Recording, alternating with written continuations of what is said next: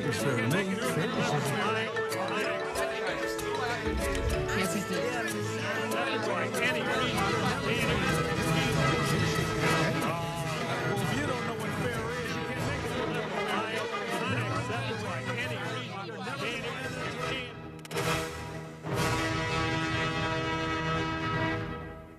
Donnybrook is made possible by the support of the Betsy and Thomas Patterson Foundation and the members of 9PBS. Hey, thanks for joining us for this edition of Donnybrook. Great to have you with us, and a lot of hot topics in this mid-July edition. But after that, we're going to talk to two individuals who think that making a walkable, bikeable St. Louis will really yield economic development. We'll talk to Cindy Mense of Trailnet and Sarah Arnosky, Vice President at Greater St. Louis, Inc. But first, let's discuss the issues with our panel. Let's meet them. Wendy Wiese is the news director for the Big 550 KTRS. She's also the co-host of the Jennifer and Wendy Show. Mr. Bill McClellan is with us, a founder of the program. Peace to you, too. And he's with the St. Louis Post-Dispatch. Ray Hartmann with rawstory.com, the Big 550, KTRS, and the Riverfront Times, another founder. And he's the news editor and sports columnist with the St. Louis American. Alvin Reid joining the panel. Okay, let me ask you, Ray Hartmann, it was kind of historic, I guess. People said that with the 10 or was it 12-hour meeting this week of the St. Louis Board of Aldermen, they shattered all records for this legislative body. Had never met at quite such a length. I guess historians will have to look into that and see if that's true. But nonetheless, this year, St. Louis is getting $498 million federal dollars through the American Rescue Plan, and a lot of that has been allocated thanks to action by the board. Direct payments of $500 will go to 10,000 needy St. Louisans. Gift cards will go to St. Louisans so they'll be vaccinated. The police will get $5 million in overtime. And all of this goes to the Board of Estimate and Apportionment, which meets Friday, tomorrow. So there's another step before this becomes reality. But overall, what did you think? I think that a lot of people are cynical about the city of St. Louis, and I only wish that Washington would work as well as the city of St. Louis did. I mean, you had differences of opinion between Mayor Tashara Jones and Louis Reed, the aldermanic president. They sat down and apparently they hashed it out. And again, I guess it's easy to sit here and just say, I like all of the above, but I do. I think that they compromised, and that's what we want public officials to do, is talk things out, compromise. And I happen to think that that while it's unconventional, the direct payments will be stimulative to the St. Louis economy, and more important, help the people that, is it 10,000 people that'll be receiving them? And they'll be very helpful, very critical to those folks. And I think it's a good step. I think they're working in the right direction. While I agreed with him, I'm going to go way back when this first all came up, and Bill McClellan said, like, why not just take the $5 million out of the stimulus package?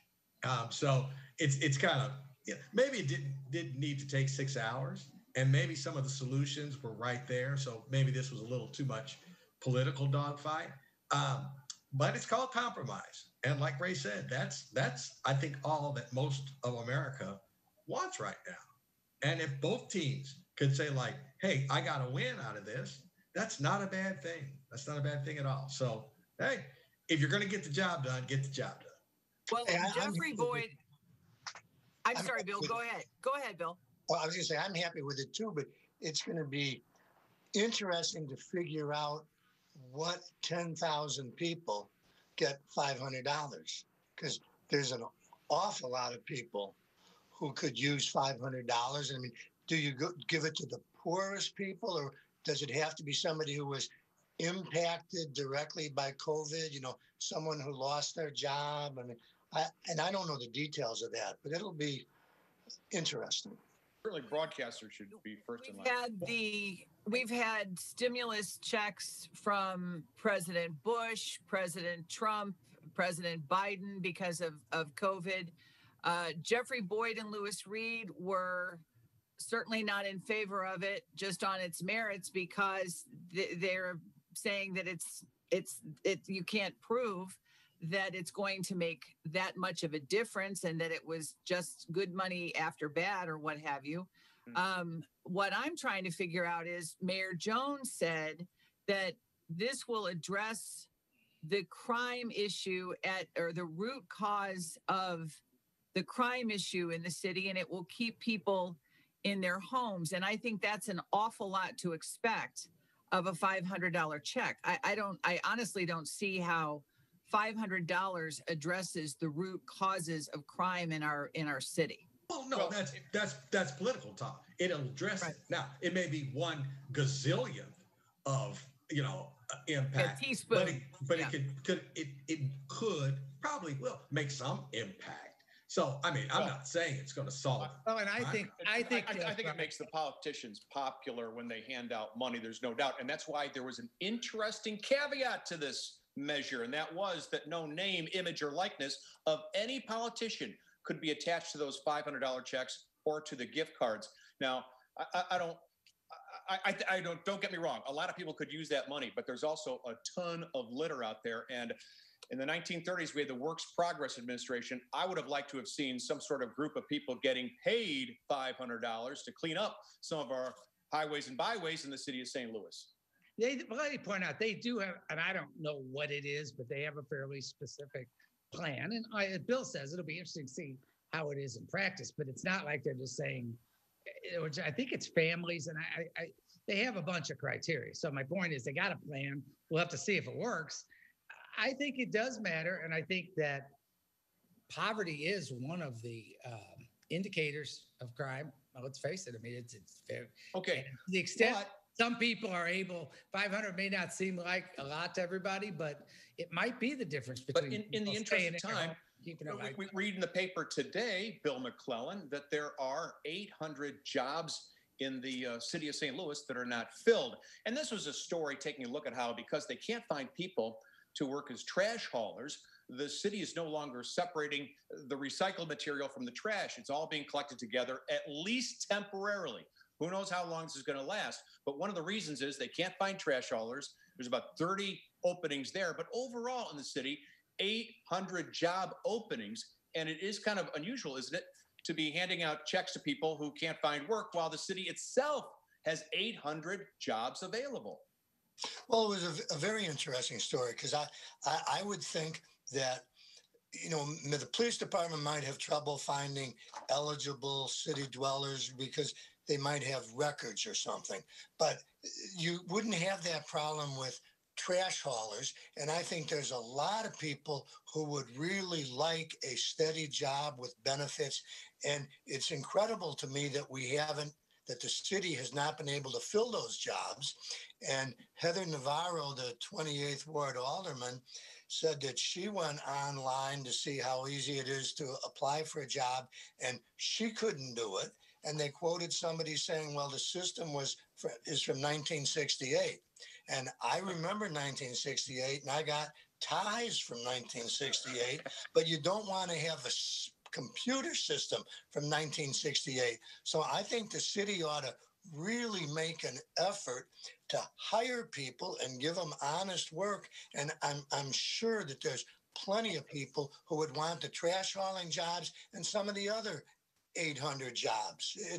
I'm not sure that it's a matter of the city not trying. I think, when you talk about trash haulers, and we're talking about police officers and how far down we are on that score, and the IT needs of the city, there are, as Charlie said, as you've all agreed, there are almost 1,000 positions open in the city, and people obviously don't want that kind of work. Well, I can see IT. I can see a shortage of IT workers because maybe an IT worker could make more in private industry. And like I said, I can see the problem with the police department, but I don't see the problem hiring trash haulers. They don't want to. Not a bad job, Wendy. Well, right. No, Linda Thomas from the personnel department in the Post-Dispatch a couple weeks ago said that because of federal benefits that are coming from Washington, D.C., people are not as motivated to apply for some of these jobs. And I believe she made her comments in a Post-Dispatch story when it was described how they couldn't find 9/11 dispatchers. Well, but they've had this problem long before the pandemic, long before the government was giving $300 a week extra on unemployment. The 9/11 stuff, that went south as soon as the city got control of the police department. They suddenly stripped a lot of 9/11 workers, and I'm sure we've been short garbage haulers for a long time as well. Well, I think one thing, if you waive the drug test for a lot of jobs, a lot more people would apply. And that's just a reality. That's good. And then two, I wanted to be a journalist since I was 12, but the first job, and my mom, as my witness, 5-year-old Alvin thought the coolest thing in the world would be to be a garbage man. Mm-hmm. And I know they're sanitation workers now, but that's how we knew them, because they got to ride on the back of the truck. Okay. Now, times have changed, but I'm kind of like Bill. Good paying job with benefits. I kind of don't understand why people are hesitant to, fulfill some of these jobs. I mean, I don't get it. I don't. Well, the computer system goes back to 60. We've all seen the online reports of people saying that they're giving up their white collar jobs, they're giving up their corporate jobs because they don't want to deal with the adversity in the workplace. And I mean, those are actual terms that are being thrown around. Adversity in the workplace. I mean, that's part of going to work. There's going to be adversity. You're paid to do a job. So well, hey, doesn't seem to be an appetite for it. While we're talking about the city, and we will move on to other regional issues in just a moment, Alvin Reid, this past week, Mayor Tashara Jones and Congressman Cori Bush visited Denver to take a look at the STAR program there. STAR stands for Support Team Assistance Response, a program that sends social workers to some, to some sites that ordinarily would have been visited by police. In this case, it's trespassing or welfare issues, or it could be a syringe found on the street, things like that. Not the most serious crimes. Mayor Lyda Krewson had 2 pilot programs along these lines. Let me ask you, do you think that this trip will bear fruit? I think it could. I think you go for what's the successful practices, and you go and you find out what they're doing. And that's one of the things that the mayor, Cori Bush, and a lot of politicians that, Republican or Democratic, actually kind of adhere to, that maybe we don't need to send the police to every situation. And to find out the best way to do it on a trip to Denver, I mean, even if they, were overnight, I really don't think that's setting the whole, budget back that much. Now, don't hold me to this, but I believe there may have been some trips involved to China and places like that during previous administrations. When we were going to be the trade partner with China and China hub. Yeah, exactly. And where'd that go? And where did a lot of projects where I'm sure a lot of visiting, went on that were much, much more costly than an overnight trip to Denver? I don't even think it's. Go ahead, Ray. I'm sorry. You go ahead. I don't think it's a matter of money. I think it's the apples oranges comparison. St. Louis is in the middle of a crisis in terms of crime and homicide numbers, and Denver is not on any of the FBI's most dangerous cities list. So I could care less what it costs to go out there. I don't know that it's the STAR program is applicable to what we're dealing with here in St. Louis. I'm sure they got plenty of crime in Denver. I mean, and they've got, if it's a best practices thing, I mean, you can argue that some of it's symbolic when political figures go to these things. But, and frankly, I don't think you should always rule out trade mission stuff, because sometimes that actually, as far-fetched as it may seem, sometimes you have to have your chief executives, whether it's a governor or mayor, whatever, show up and talk to trade delegations. I mean, that's what they do, right? You can argue, just because it sounds like an exotic trip doesn't necessarily mean you shouldn't do it. I mean, because if other cities have people going, their mayor's going, they can make a difference. You have to pitch. That's part of if we're going to all be if government's going to be in the economic development business, you can't say, oh no, we can't go overseas because of the cost of the trip. I mean, you just can't. And a lot of times sometimes those trips can be subsidized by private sectors folks too. So I don't think, and I have no, like Alvin said, this is hardly a major trip. I think symbolically it makes sense. I need to go to San Francisco and visit their PBS station. So Charlie, let's work that out. Okay. Alvin, I think we'd have a good time at the Denver PBS station if you follow my drift. I would take Denver. I think it's great that they're learning best practices, and I don't think the cost matters at all. But I think, Wendy, you do have a point. Last year, Denver had about 90 homicides. Denver's population is 700,000.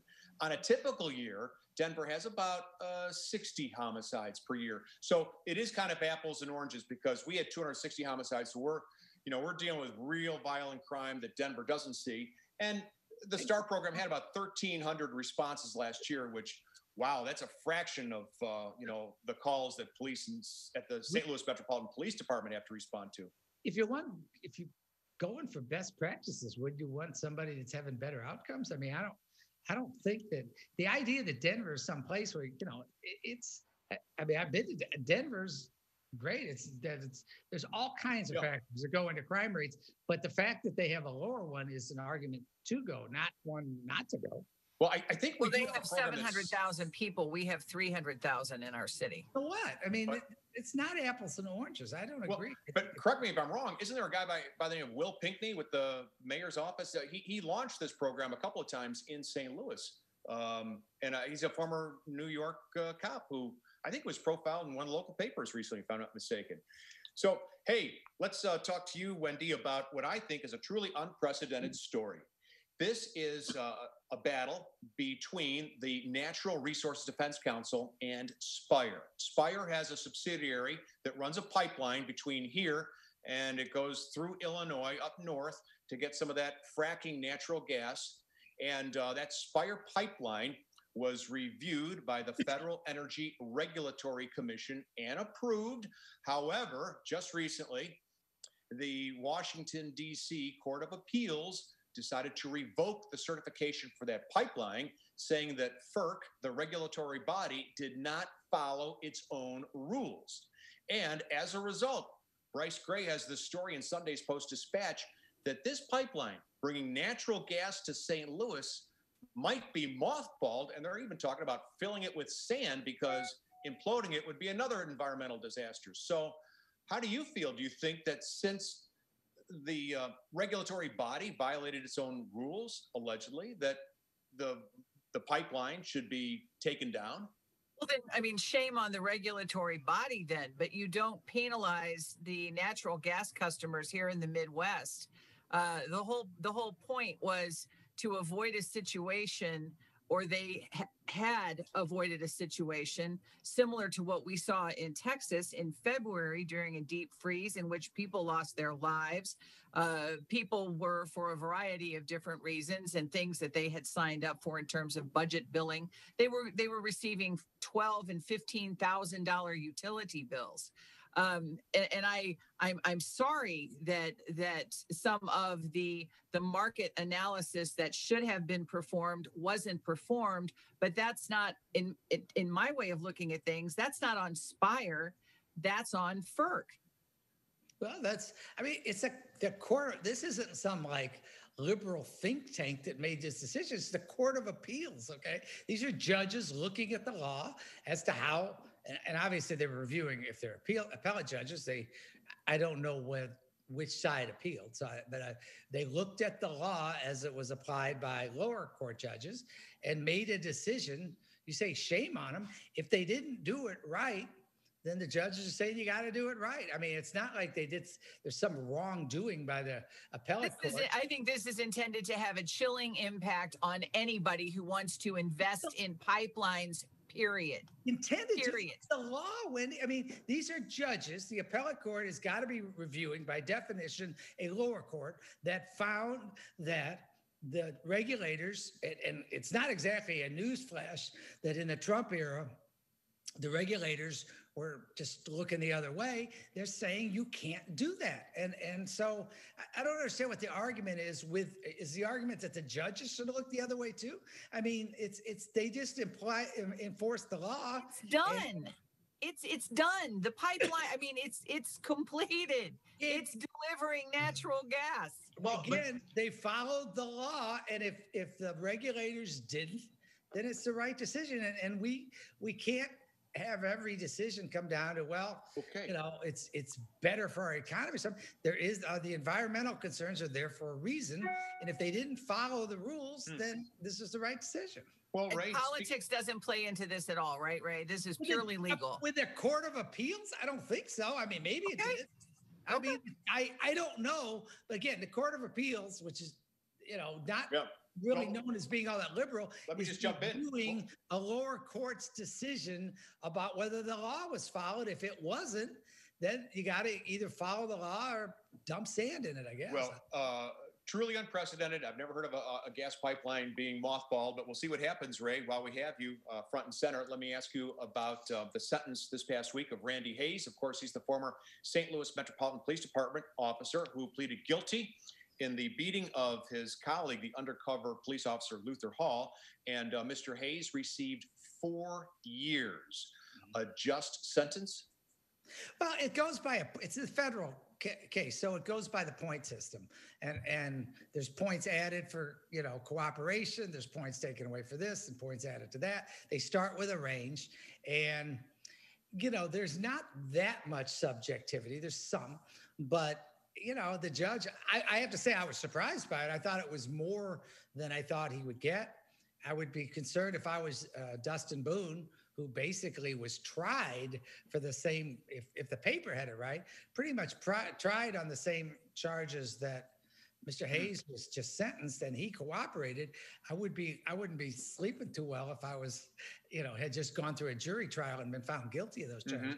But again, once again, you don't know where Boone versus Hayes are on the sentencing guidelines.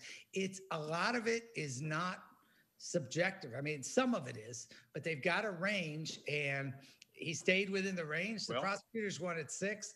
Again, I was surprised by it. Okay. How about you, Bill McClellan? Well, I thought, you know, the subjective part, I don't, the whole point of getting people to testify is you're going to give them a break on the sentencing, especially in a case like this where it's a cop testifying against other cops. And I hate to see the guy who testified getting more time than the people who went to trial. I mean, if what we want in the future is other cops to testify about bad conduct of their colleagues, this isn't a very good way to do it, I think. Bill, if a judge goes above or below the way I understand it, particularly above it, I agree with you, basically. I mean, sure, you would expect. That's why I say I would think Mr. Boone is got to be concerned about that, perhaps, although I don't know if it works that way. It is the point system. It is the guidelines. Well, if judge violates, I'm sorry. But they can go above and below, right? I mean, if they do, there's some discretion. I'm just surprised. Not only can they go above or below, but like John Rollo, if later Randy Hayes says that he's got some sort of illness, who knows if he'll get out, or if he goes through some sort of rehab program, as Steve Stenger did, maybe he'll be out in 2 years. I'm not even defending the judge. I'm saying if they do, they are more subject to getting overturned on appeal. And a lot of judges don't want to have that happen to them. Speaking of the courts, Bill, Eugene Ferencrog Jr. unleashed an expletive in St. Louis County Court. This is in front of Circuit Court Judge John Borbonis, and it was basically expletive you. The judge gave this attorney a week in jail for cursing at him. What do you think? Well, I don't know either of those fellas. And I called up a good friend of mine, and he didn't know a lawyer, and he didn't know the judge, but he knew the cursor. And he said that, you know, he's like 75 years old, you know, a young man in his prime. And he said that he's a good fellow. And he said, I'd really like to know what was behind this. But as far as the judge putting the guy in jail, I think that there should be decorum in court. And like, I think a judge, ought to be able to say to somebody, I don't like the way you're dressed. That's not respectful to the court. And if somebody curses at a judge, I think the judge is well within his or her rights to say, I'm not going to tolerate that, and to throw a guy in jail. I don't have a problem with that. Well, I just think a week is too much. Now, if he'd just told him, hey, go to Hades, you get like 1 day. If you told him to, kiss something, you get 3 days. Was it just the extreme language that he used? I know somebody who had jury duty this week, and somebody who was in the, the large jury pool refused to put a mask on. And apparently they talked to him and then just escorted him out of the building. Now, to me, he should have got a week. Yeah. So I think, maybe a week's a little long, Alvin, but if I was a judge, I'd want it known that you don't come in and curse at me because you don't like my decision. Was it Watkins that cussed out the legislative committee during all the Brighton stuff? What attorney was that? Was that Al Watkins? Oh, well, I don't know. It sounds like it. It's not. Nothing happened to him. I agree with Alvin that it seemed a little much, a week. I mean, a little shock time for 24 hours or something. But I think you make a case for maybe there needs to be sentencing guidelines for curse words. It's like have a scale. A scale. George Carlin's 7 dirty words gets a certain. Well, I remember being in court when a defendant said to the judge, "You're a lying SOB," and the judge just ignored him, and he said, "You're a perfidious SOB." And the judge said, "That's it, contempt of court, you're going to jail." And I asked the judge about it, and he said, "Well, I ignored it the first time, but if I have to look up a word, that guy's going to jail." Yeah. No, I think our justice system is sacred. And, you have these courthouse shootings. You do have to have that decorum, but they should have socked him with a fine as well. So much for freedom of speech in a courtroom. Thank you, everybody, for your opinions. Don't go away. In a moment, we're going to talk about making our area walkable and bikeable and how that might lead to more economic development. Cindy Mense of Trailnet and Sarah Arnosky of Greater St. Louis, Inc. will be joining our founders, Bill McClellan and Ray Hartmann, on Donnybrook Next Up. Donnybrook is made possible by the support of the Betsy and Thomas Patterson Foundation and the members of 9PBS.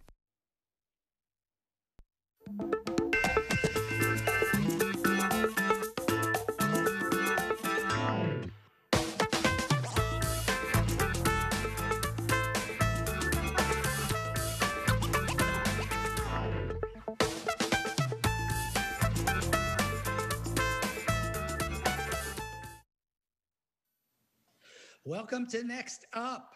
We're joined tonight by Cindy Mense of Trailnet and Sarah Arnosky of Greater St. Louis, Inc. Welcome to you both. Thank you. So tell us, you're involved in the business of making St. Louis a biking and walkable region. Tell us how you're going about doing that. Great. Well, thanks, Ray. I'll get started. I'm Cindy Mense. I'm the CEO of Trailnet. And Trailnet, we're a 32-year-old organization in St. Louis, a bicycle pedestrian advocacy org. So Trailnet works to make the streets safer for people to walk, bike, and use transit as a way of life. And we have a really terrific partnership with Greater St. Louis, Inc. on trying to move better infrastructure forward. So, Sarah? Great. Thanks, Cindy. Yeah, again, my name is Sarah Arnosky. I'm a vice president at Greater St. Louis, Inc. I believe you had our CEO, Jason Hall, on the show a couple of weeks ago. So happy to be here. And so as Cindy mentioned, we, from our perspective of Greater St. Louis, Inc., which is an economic development civic organization, we recognize the value of having a bike and pedestrian-friendly community and how that contributes to, in many ways, but particularly its economic impact. And so really wanting to play a critical role and help get things moving forward to make sure that we are keeping up with our peer cities and making St. Louis one of the best biking communities and cities around the regions, really, around the country. Cindy, you indicate you're 32. Oh, I'm sorry, Bill, go ahead. Oh, no, I was going to say, love to walk. I'm a walker. And when I was working downtown all the time, I would often go and walk along the river. There's a river trail just north of downtown. And I'd walk down to Produce Row sometimes.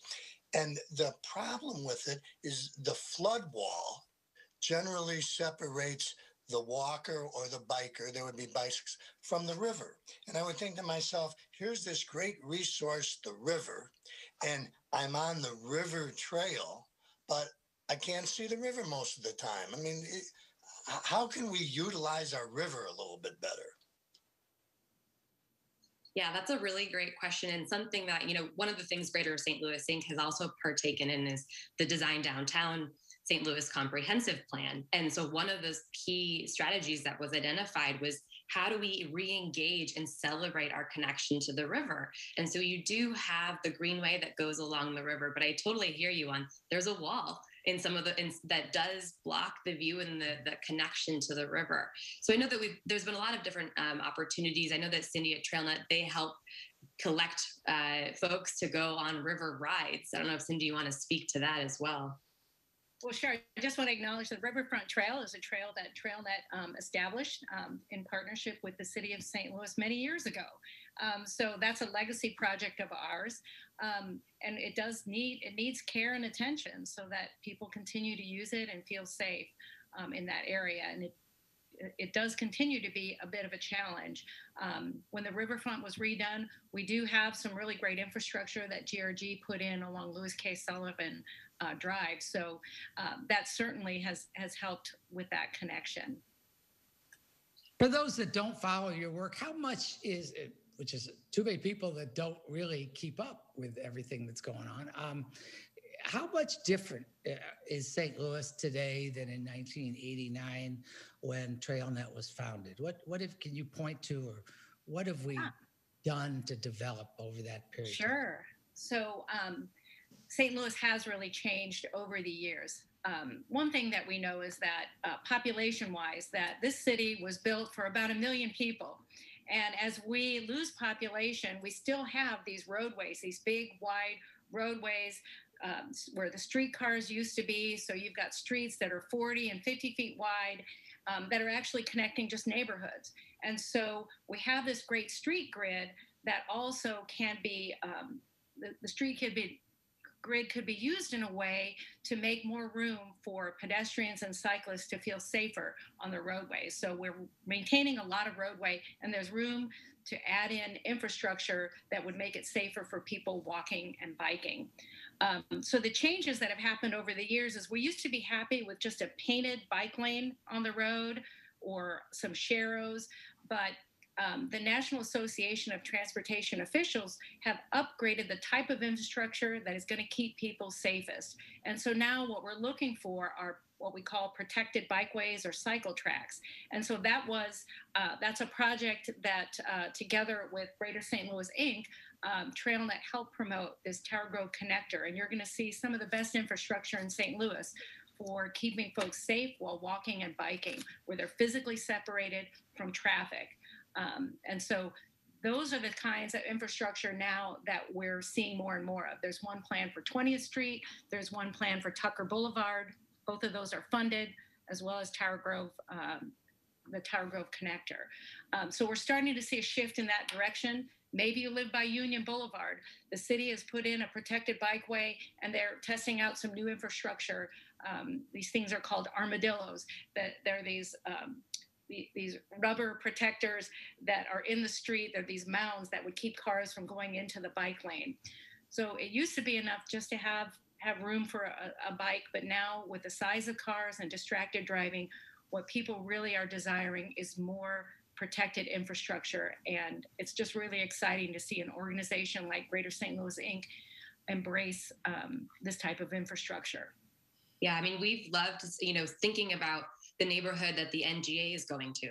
20th Street is a direct route up to that. So there's new jobs that are going to be at the NGA, but also how that's going to spur economic development along 20th Street. We've seen that in a lot of other communities where you're creating this amenity that is exciting for people that already live there, but also attracts new residents and employees, which then attracts employers, which then attracts investment and more tax revenue, to really it's a cyclical process that really does have multiple benefits in addition to creating a safe route to get from point A to point B. And Ray, most of these connections are connecting north and south into areas of strength. So St. Louis tends to be an east-west city, right? Our best connections you're going to see going east to west.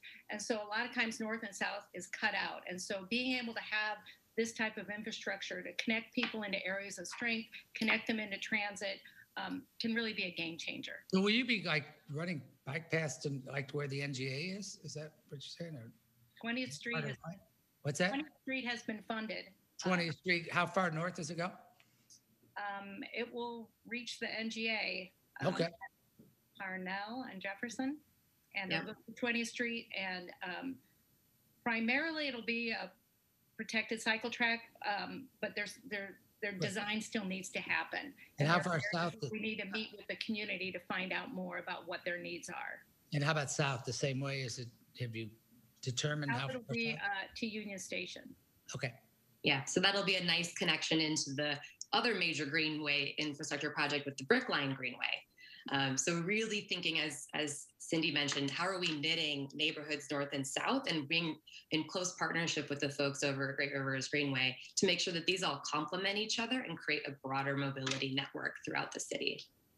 Hey, to go a little further afield, there's the Katy Trail, which I like the Katy Trail immensely, and I've walked on it a long way.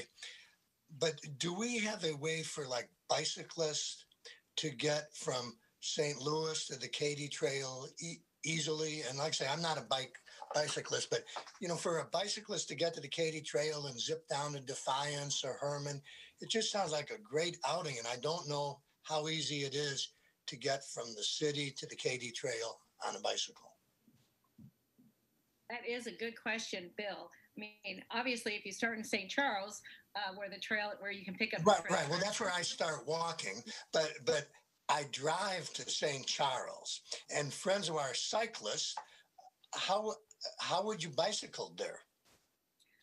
Personally, I've taken the bus out to Chesterfield and then hopped onto the trail in Chesterfield to get there.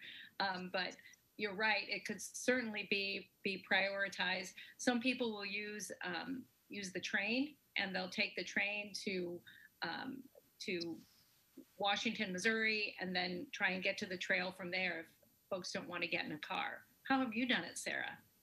I would say, yeah, there's unfortunately not a great direct cycling or pedestrian route from, the city itself. But I think you bring up a good point with the Katy Trail and just what a wonderful asset it is for the region. And we do know, speaking with site selectors, everything from like the Katy Trail down to these protected bikeways are just really important assets. So I think being able, especially as you're mentioning, linking them together would be a great future project. How do you decide where to put these? In other words, you talk about the importance of economic development, which is great, that it's sort of a chicken and an egg question. Do you look for places that have economic development to support and cover, such as, like, for example, when the NGA is built, you would obviously have a place to go to, or does it go in the other direction where you just decide where it needs to go and hope that development springs up around it? Yeah, Ray, it really began. So Trailnet began this effort in 2016. We launched this bold vision for how do we connect St. Louis for better and safer walking and biking. The plan was called Connecting St. Louis. It wasn't funded by anyone except Trailnet members, and just through Trailnet general fundraising to do this project. And we were able to put the people's ideas first. We worked with the city of St. Louis. We had 8 different departments from the city of St. Louis joining us. Jason Hall joined us on one of our committees as well, Great Rivers Greenway. Some of the universities joined us. We didn't have any business interests in this. It was really just organizations looking at what kind of infrastructure do we need and where do people need to connect for access to transit and to opportunities. We had over 4,000 respondents to help us sort through where are these opportunity streets and where do they exist. And so through that process, it took us about 2 years. Several projects, several streets came forward. We have about 12 miles of connections that we proposed. And that's where our partners like Greater St. Louis Inc. came in and said, you know what, this connection here to Tower Grove Park is something that appealed to them. So I can let Sarah talk more about that, but currently we have about 40% of the routes that we proposed either funded for federal construction or they're able to be taken up by entities who would be able to build them.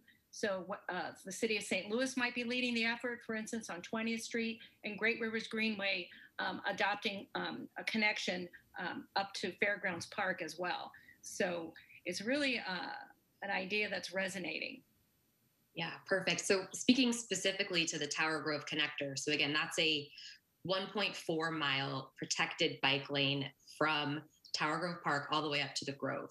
So when you ask the question, you know, is it about economic development and is it about need? And this was actually a really wonderful route because it already is in one of the most traveled bike routes in the city. A lot of folks are using that to get up to their jobs up at BJC campus or to Cortex. And so you kind of already had a good level of traffic happening there. So people wanted to see an even better infrastructure in place. But then what we also loved about this route is that you're connecting Tower Grove Park, the Botanical Garden, all of the new little shops that are popping up on the Botanical Heights. You have Indo and Patisserie Choquette and Union Loafers and this like brand new ice cream sandwich place, all in this little intersection. And then when you go further north up along Vandevenner, it's just ripe with potential. You already have Rockwell Brewery that's right there. And then there's all these other ideas for development that when you add something like a cycle track to it, it just gets people even more excited and they want to invest and be a part of this momentum that's happening. And the research shows that they spend more money. So people on bikes stop more frequently and they spend more money because they're stopping more frequently. And getting to know things on a human scale. So they'll see, you know, what's on sale at the patisserie because they're moving slowly enough to see all of that as they go through. You know, several years ago, there were competing bicycle rental places where you'd see these bikes laying around all the time. I mean, one was lime green and another was something else. And I thought, well, this is kind of exciting. More people bicycling. And all of a sudden, they were gone. What happened to that? I miss those bikes, but go ahead, Cindy. Well, I'll tell you what, I've always heard really great things when people saw the bike share bikes, even the crabby people who are like, you bike people, were excited about those bike share bikes. And what seemed to happen was it laid the groundwork for the scooters, which are easier for the companies to place. They can put more of the scooters out, and you don't have to be able to ride a bike. Some more dense cities are seeing electric bikes as part of the resources that are coming to their cities. St. Louis yet hasn't been on that list to get electric bikes included as part of the offerings. So I'm sure you saw the scooters coming back on the streets. And scooters, you know, we call them bike lanes, but these lanes, they're multi-use lanes for people using motorized devices like wheelchairs and also for scooters. So the bikes, I think that they became just too expensive for the companies to keep up, and they could make more money on the scooters. Are the bicycles working anywhere? I mean, the rental bikes, it seemed like was such a growing thing. Well, in Indianapolis, they're working great around the Indianapolis Cultural Trail. They're still using them in Kansas City. Bike Walk KC, who's similar to Trailnet, they actually run it with some federal support for funding for doing that. You're going to see them in DC and Chicago. In DC, you're going to see you can have one car that's going to take. Why can't we have that here? Why can't we have nice things? I think Bill wants to rent a bike. Yeah, I mean, having a smooth transition from using transit to be able to use a scooter or a bike, I don't want to speak for CMT, but I know they're not, I mean, for Metro Transit, I know they're not against it, and that those are certainly advances that will make the system easier for that last mile connection. And I think the other piece too is just as we build out the bike network and we get more cyclists out there, there's always, a lot of people that do bike a lot in St. Louis will tell you there's a lot of opportunities for conflicts with cars. And so it really is something that just needs to be more normalized, for lack of a better term, for just people riding bikes around so that we can have nice things and then people take care of them and then they continue to use them. You mentioned Jason Hall earlier, who, of course, is the CEO of Greater St. Louis Inc. I assume when he was taking part in this, that was part of Arch to Park, correct? Correct. Yep. So I had worked under Jason at Arch to Park, and we helped kind of kick off this project and then carry it forward with Greater St. Louis Inc. Something that the private sector at Arch to Park is investing in, or is it more of a community? I mean, in other words, I don't know how much investment is involved in building these, and whether the private sector is involved or the public or both in making decisions to where to invest in these trails and so forth. Yeah, no, great question. So, because this project initially launched with applying for federal grant money, so this is very much a private-public partnership. So this particular stretch, this Tower Grove connector, does have a $5.6 million federal grant that is going towards construction. But we had, as Arch to Park and now Greater St. Louis Inc., have also committed to funding for the private match, in addition to the application process, in addition to the engineering and design phase of this project. So, we are one of many partners that are participating in the project, but we are one of the lead funders to make it happen. Because again, we recognize how important it is for our region to grow, to have these kinds of amenities. Can I say, how much is that investment? Is it? All in, I don't have it in front of me, but I think it's about 2.6 million. From the private, from Arch to Park or Greater St. Louis? Correct. I guess okay. And I just want to say that early on, when Arch to Park embraced this project, they paid for an engineering study to just make us ready to apply for the funds through the city. So the city of St. Louis has been a great partner working through this. And we've had aldermen who have dedicated some of their funding toward getting this done. And so many partners have come together to really make this a success. Yeah, and just to reiterate, the city of St. Louis, I mean, that's how they're the main partner on this, because we can't apply for funds from the federal government without the partnership of the city. And so, they really have been advocates and wanting to see these kinds of projects move forward all throughout.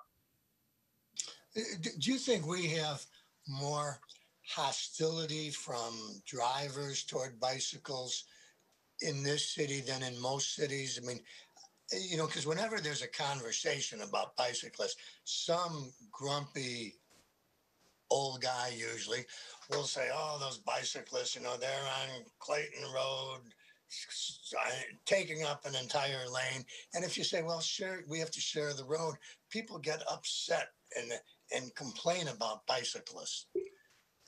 Is that common everywhere, or is that more prevalent here? Should we emphasize we are not the grumpy old guys? Right. I want to emphasize. We're just sort of channeling. You're not even an old guy, right? You're still a young guy. Just yeah. Well, I think you're kind of sorting out two things. The activity you see on Clayton Road, that's often on the weekends, right?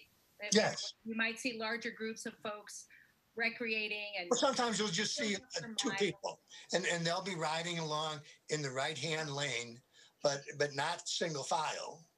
So people do have to go around them. I mean, I'm not impatient, but many people are. Two people side by side probably take less room than an SUV, but absolutely, but they go much slower than an SUV.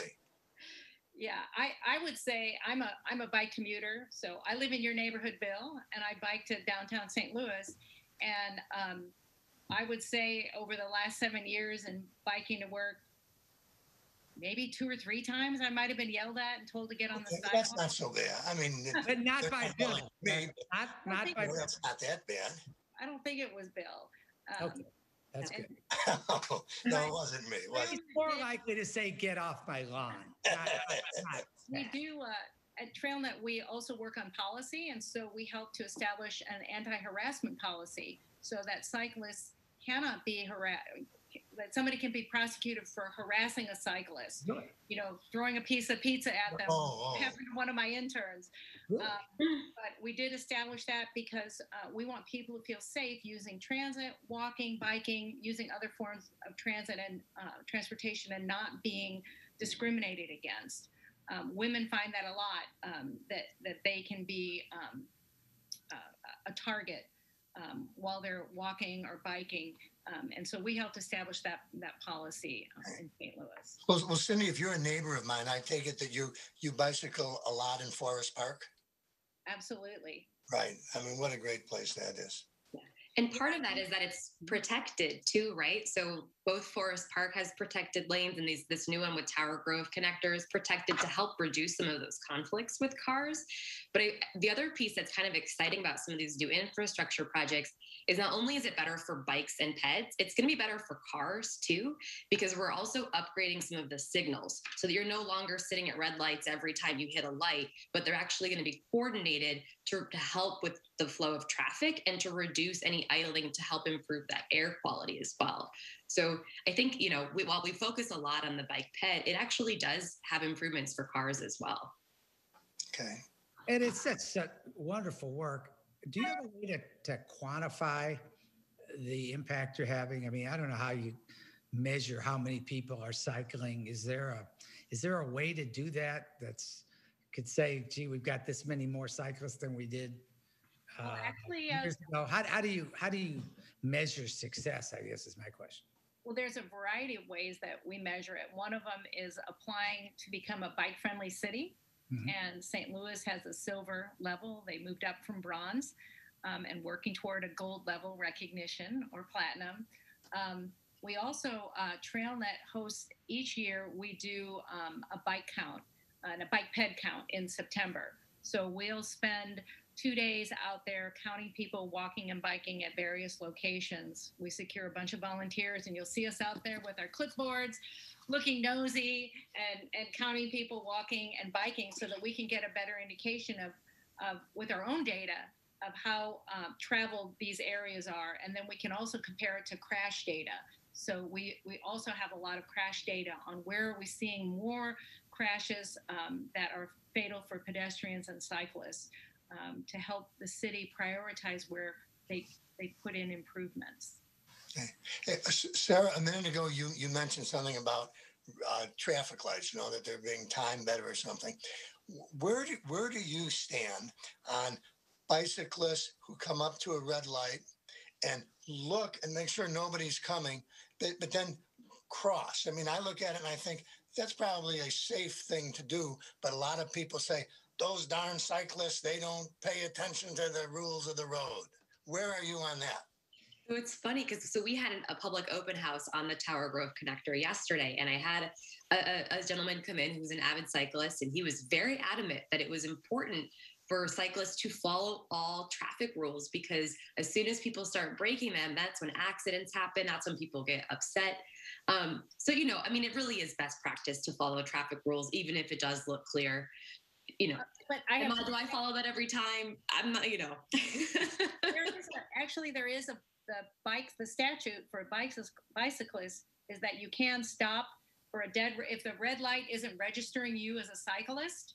So it's kind of a fuzzy area, but let's say it's one of those lights that only detects cars and the light doesn't turn, like at Jefferson and Locust. It won't register you as a cyclist, so you won't get the light. And so there is a law that cyclists can go through a dead red by coming to a stop. If the red light doesn't recognize them, they can go through it. So, yeah. So now we know. Yeah, it is legal if it's not registering you. So. And well, I can see where it's even a safe thing to do sometimes. I see a bicyclist come up and, you know, and he or she knows that in a few minutes somebody might be coming down, but right now it's clear. But the driver sitting there next to him or her. Well, if a driver was there with the cyclist, that doesn't qualify. So what I'm saying is that if a cyclist, I understand. I understand what you're saying. We're out of time. we're running out of time. Real quickly, in like 10, where can people find these rules of the road? Can you tell us in about 10 seconds? Well, you absolutely can find them on Trailnet's website at trailnet.org. All the rules of cycling? Yes. Answer some of Bill's questions. And we want to thank you, Sarah Arnosky of Greater St. Louis, Inc., and Cindy Mense of Trailnet for doing such a great job of tolerating our questions. You're welcome back anytime on Next Up. Thank you again for your insight. We appreciate it. And to our Donnybrook audience, we will see you again next Thursday night. Yeah, we hope to see you on the Moonlight Ramble, August 21st. We'll be in Town Grove. That's a great thing. All right, thank you. Bye. Donnybrook is made possible by the support of the Betsy and Thomas Patterson Foundation and the members of 9PBS.